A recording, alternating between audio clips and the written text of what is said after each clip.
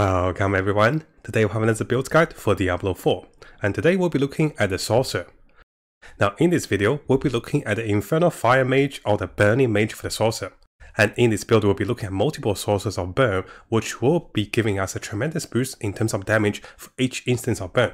We'll also be looking into different enchantment, which will be giving us a massive boost in terms of damage with summoning Meteorites for free and also summoning Hydras for free. We'll look into some of the other options for the enchantment for this build. And similar to most of the videos, what we'll do is, we'll go through a summary of the skills, then we'll go through the level 50 skill tree of the Sorcerers, theoretically, and also we'll go through the Codex for the Sorcerer. Finally, we'll go through the level 28 or level 25 build for the Sorcerer for the beta. So coming over to our summary notes over here. Before we dive into the skill choices, what we want to do is we want to quickly have a look at this particular build in terms of source of burn, and this we can come back to later. Now there is one question I'm not sure of, because some of the skill passives mentions that for each sources of burn you will deal additional damage, and here you can summon multiple of Hydra and also multiple Meteor, both with a passive and also with the enchantment. So we'll talk about this in the skill tree as well. And of course, it's best that we go through the skills first, then come back to the enchantment and you see the reasons behind it and also the passives and also the directions. So as for the choice of skill, for the basic skill, we'll go with Firebolt. I don't know what happened here. So for the basic skill, we'll go with Firebolt, and after that we'll go with Incinerate. Both of those will apply burn and also deal increased burn damage. And also for the defensive skills, we have two choices. Both Flame Shield and also Teleport is very interesting. We'll talk about those two as well. And for the conjuration, we'll go with Hydra, which gives us more damage and also more burning. As for the mastery, we'll go with Meteorite. This is going to be the cornerstone of the build. Both applies multiple burn and also it summons free Meteorite when enemies are burned. And this is going to be very interesting against a lot of enemies. In terms of the ultimate skill, we'll go with Inferno. This is ideally the burn setup for the Fire Mage. And for the capstone, we'll go with Use Ferocity. This is ultimately to give us more burning damage and also more fire damage. So coming over to a skill tree for the level 50 Sorcerer and also with 15 Reno. Now we'll be going with level 1 Firebolt simply for the burning and also for its special effects, which allows Firebolt to pierce through burning enemies, and also critical strike will increase the burning damage enemy takes, and this will be essential. So we do want critical chances, especially for this build if possible, because when we crit we'll increase the burning damage as well. As for the core skill Incinerate, we'll be going for level 5 Incinerate, together with Enchanting Incinerate, and which make us more durable, and also we go with Destructive Incinerate, because this will allow us to have more source of burn for the enemies around us, if enemies do get close. Now the choices for the fire build here, we have two options. We could have went with Fireball, or we could go with Incinerate. One of the reasons I'm going with Incinerate is that Firebolt have a little difficulty to burn enemies. I know we have already lots of source of burn, but the more burn it is, the better it is. Also, there is a few of the codex that provide more benefits for Incinerate. For example, for the aspect of conflagration, this allows us to increase Incinerate damage by 20%. And if we're casting Incinerate, likely we'll be standing still. So the aspect of inner calm can give us 3 to 30% increased damage because we're standing still. And together with the source of burn, which gives us more damage, I decided to go with the Incinerate over here. And this will also, constantly burn enemies, which will also increase our damage as we keep burning enemies up to 71%. Now some of the passives in this particular tree is also quite interesting. Devastation will increase our damage to healthy enemies by 8%, but ideally we want the elemental dominance. So this means our damage over time increases over 3 seconds and up to 24%. So if you're standing still casting Incinerate, you are actually gaining more damage as you cast Incinerate, which is quite interesting, and this is pretty nice for the core skill. Now as for the defense section of the skills, we can go with a Flame Shield. This of course gives us a bit more durability, and also this gives us the protectiveness of immune. And on top of that, this also burns enemies. So I did go with Flame Shield makes enemy vulnerable, but we can also extend the duration of burning onto enemies. So having a Flame Shield is like a get out of jail free card.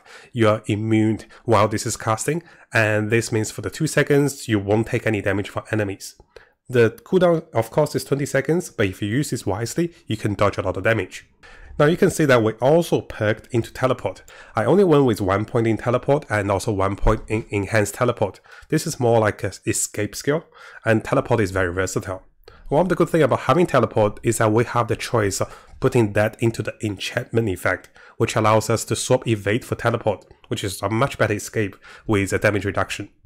Now, of course, we know that it is likely we can change the enchantment spells during combat. Maybe sometimes you can use the enchantment for higher damage. Other times, if you need the escape, you can swap teleport in.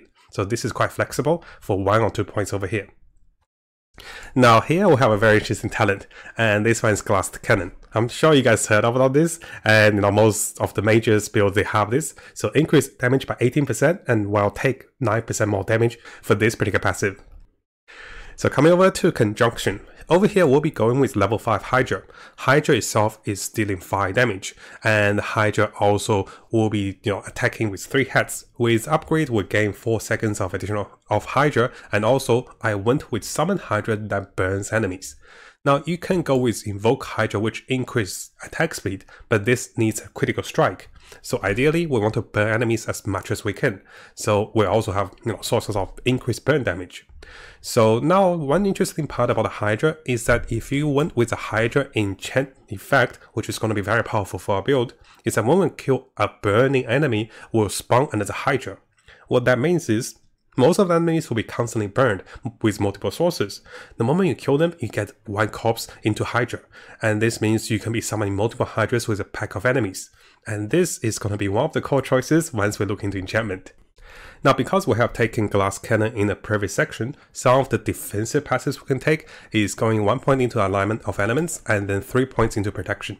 This means if we use a cooldown grants us 30% of the maximum life as barrier for 5 seconds. This could be very interesting because there will be skills with cooldown. Defensive skill, offensive skill, they all have cooldowns. And this can constantly provide us with a shield and a barrier to, kind of reduce income damage to the health.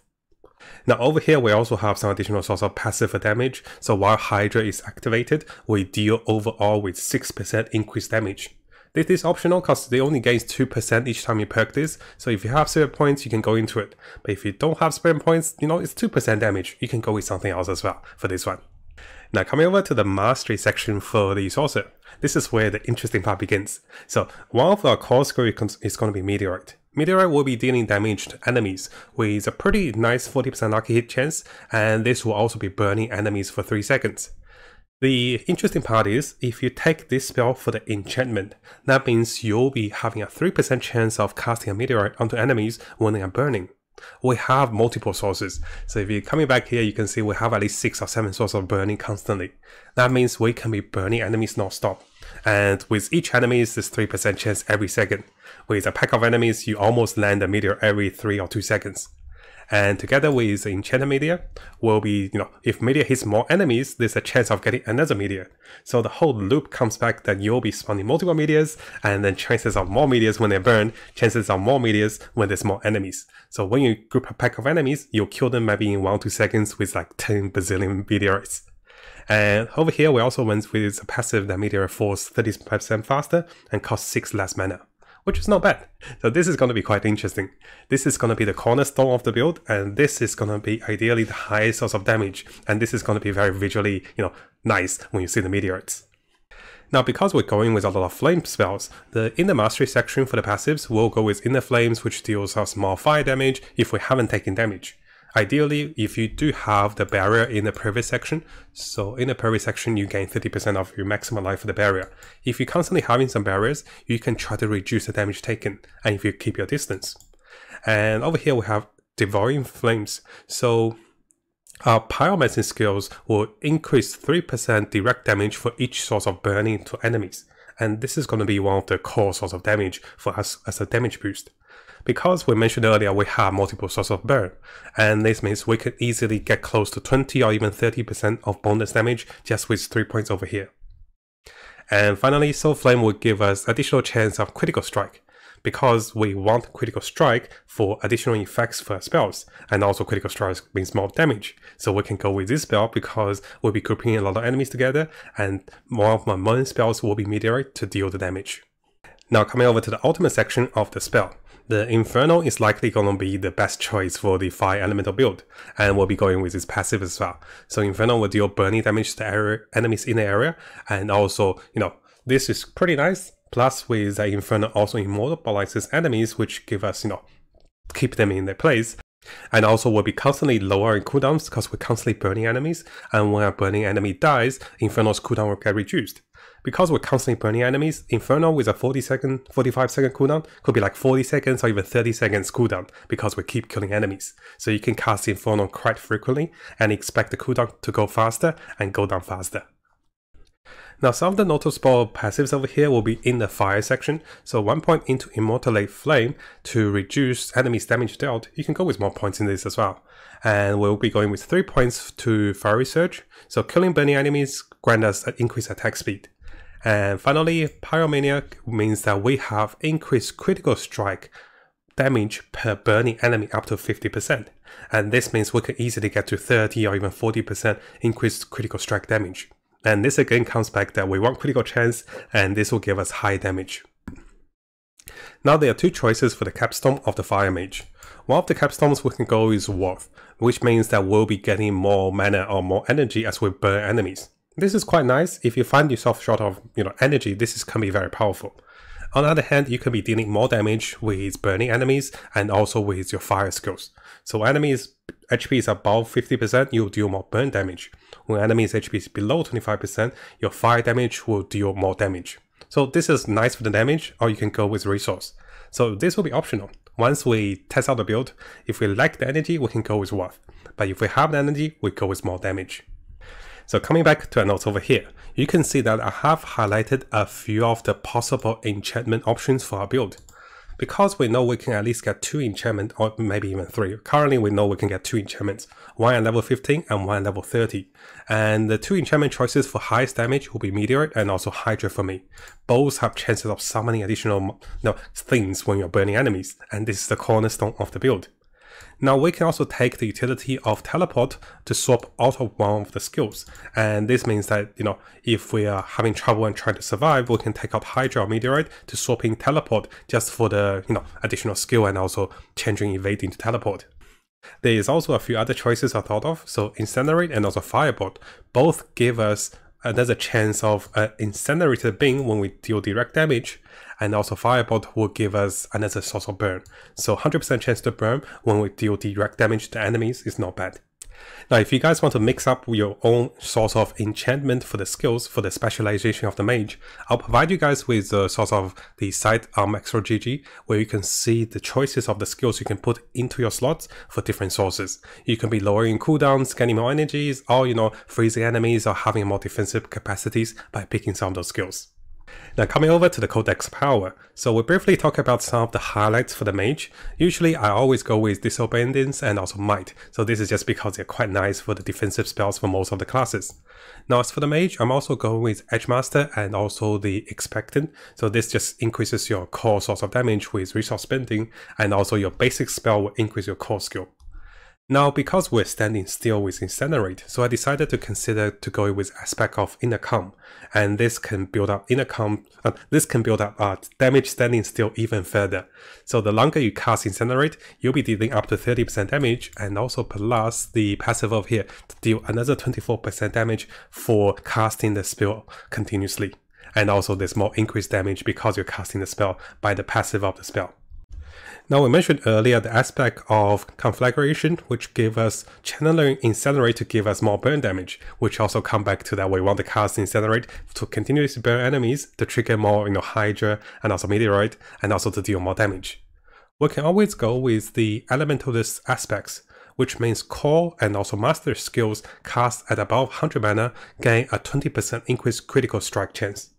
Ideally, you want to start the spell of Meteorite if you have above 100 mana. Now, there may be items and also skills that increase mana of the mage, and this can be that we might be having a full mana and we can cast a core spell, and this can provide us with 24% more damage with Edgemaster, and because we're full of resource, and this also means that we can gain an increased critical strike chance. And because when we critical strike, we get additional, good of passives and more damage, and also other stuff that comes with the critical chance damage. So this is kind of nice if you remember to cast your strongest spell when you have the highest mana. As for the resource section of the Codex, we'll be going with Incinerate Incinerating aspects, which means killing burning enemies, which all that means is a burn, we get up to 15% mana cost reduction, which is pretty nice. And we can go with Prodigy's aspects. That means if we cast ultimate skills, we gain 80 mana. And if you guys remember, we'll constantly be burning enemies. And when burn enemies are killed, we get cooldowns reduction to Inferno.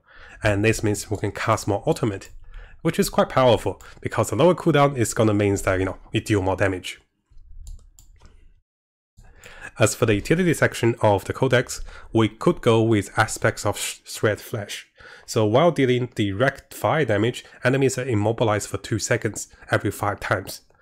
Now we do have a few sorts of direct fire damage as well, including Hydra, including the Meteor, and if those summons are a lot, enemies can be constantly immobilized. And finally, for mobility, we'll go with aspect of Bounding Conduct. So this means that after teleporting, you can gain movement speed.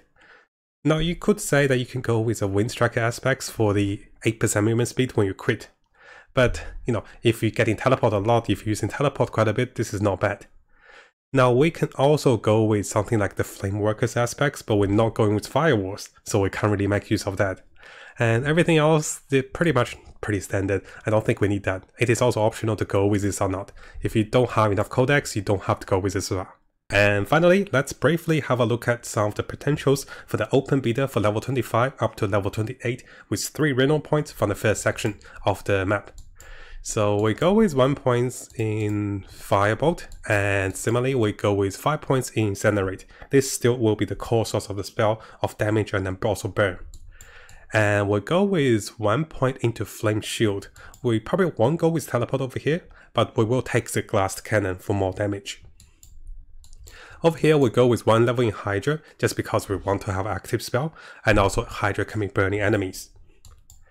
And we'll be going with 1 point in Meteor. Now I'm a little unsure if I wanted more passives here or want more points in Meteor. So this is what I'm not sure of, because I might want more damage. Because perking this way, we get Inferno at level 28.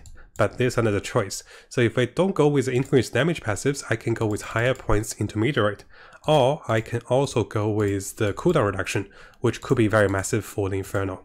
So you can see that we have a few choices, but our points are limited at level 28 or level 25. So the only way you get to level 28 for the skill points if you get all 3 of the renown points for the open beta in the first section of the map. And this will give you 3 skill points to get to 28. So it is optional to go with a few high level of Meteor, and of course you can take away Glass Cannon. Let's say if we take away Glass Cannon, we'll have a bit more skill points. We could do this way. So this will take us to 27. So it is optional if you want to go with more skills or more passives. It really depends on how we go in the open beta, and we'll be testing this out once this is available in about a week time. So quite excited for the Mage. Now before you go, and if you guys didn't know, we have a new YouTube channel. So I just started a YouTube channel with my girlfriend yesterday, and you can see this is only 12 hours old, this YouTube channel. And if you guys haven't subscribed, make sure you subscribe and check out the behind the scenes and also fun clips and also more stories about us. And then you get to know me a little more personally instead of just reading the news and also the games, right? So I want to share a little bit more with you guys. So make sure you check this channel out if you're interested about Matt and also Uni. She's really funny too, and she's really shy. So I want to give her a surprise and do a shout out for the new channel to get some subscribers. Thank you guys. I'll see you guys next time.